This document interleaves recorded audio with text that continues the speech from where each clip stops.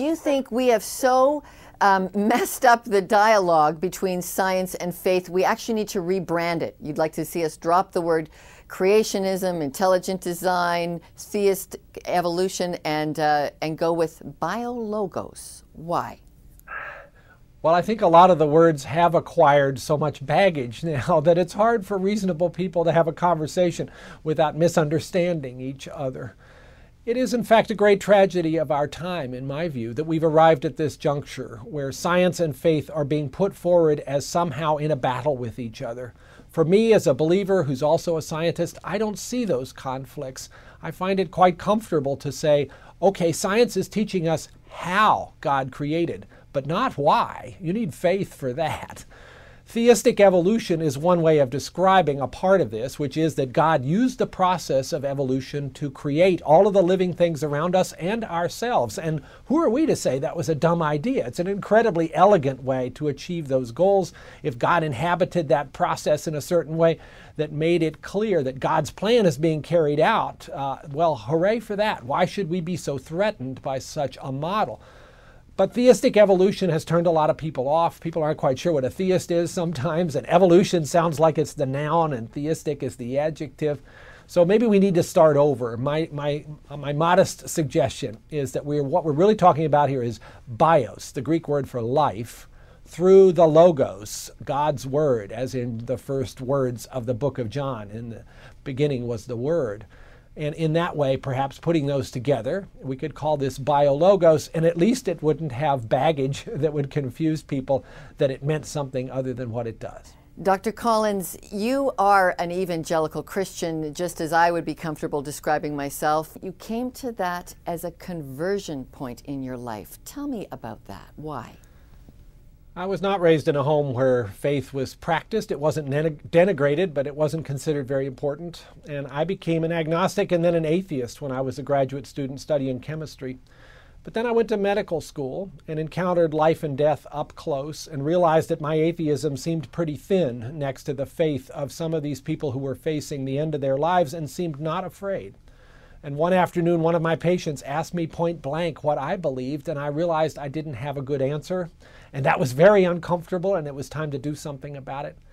To my surprise, as I began to try to understand what believers think about life and death and God, I realized that there was a great deal of reason behind belief. I had assumed that this was just one of those things you had to shut off your intellect and accept faith because that's just the way it was. I read C.S. Lewis's marvelous book called Mere Christianity, which opened my eyes to the fact that faith and reason actually go hand in hand, and ultimately discovered that atheism is the least rational of all the choices. The assertion of a universal negative, which Chesterton pointed out, is a pretty daring dogma.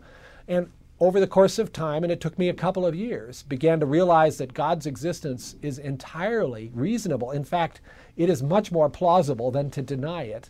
Searching through the world's religions, I encountered the person of Jesus Christ, who not only claimed to know about God, but to be God, and who promised to solve a problem for me, which was my own lack of perfection, which might otherwise keep me from being able to approach the God that I had just begun to recognize. And so I became a Christian at age 27.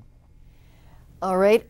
Basic Christian doctrine: God is omnipotent and all-loving. What have you discovered that either proves or disproves that? I think proof is probably something that we are not given the chance to be able to achieve when it comes to matters of faith. We can't prove God's existence, and we can't prove what God's nature is like. We can see the evidence for it, but it's not a proof. Certainly, believers and non-believers ask the question, if God is omnipotent and all-loving, why do people suffer? When I've had my own experiences of personal suffering or watched others go through things much worse, I ask those questions too. Sometimes those sufferings are, of course, induced by our own actions, and we can't blame God for that. But sometimes it's hard to see how human activity has resulted in a child with cancer or people being injured in an earthquake. So what is that about? One simply has to step back and say, perhaps there is more to us than what we can see here in our glimpse of time here on this planet. And certainly there are times where we learn through experiences that we would not have chosen much more about ourselves and about God than we might have if everything had gone swimmingly every day. You're going to turn a few people upside down on their belief structure. People who've believed in creationism and that they came from this made in the image of God, Adam and Eve, are going to disagree with you, and those who believe they are descended from apes are going to be disagreeing with your views of science and faith. What would you say to those of us who your view of science and faith turns us upside down? Well, I would ask people to step back from preconceived notions and make sure that the principles they're standing upon are actually God's principles and not human principles that have been added along, because we humans are pretty good at that. Again, I'd refer people to the website that has just been launched that addresses almost all the questions we've talked about in this interview, and that's www.biologos.org, where you can see a deliberation about those issues. Again, if you go back 1,600 years to Augustine, you will not find a thoughtful theologian who had nothing to worry about from Darwin, because he wouldn't come along for a very long time. You will not find this person defending young earth creationism as a necessary conclusion from Genesis. Genesis has two creation stories, by the way, and they don't quite agree with each other. Shouldn't that have been a warning against a literal interpretation that so many now consider to be the litmus test of a true Christian? We've put ourselves in a box here that is unnecessary on the basis of Scripture, and which frankly is driving many young people away from the faith. Dr. Francis Collins, author of The Language of God, thank you very much for being with us. Thank you. It's been a pleasure talking with you.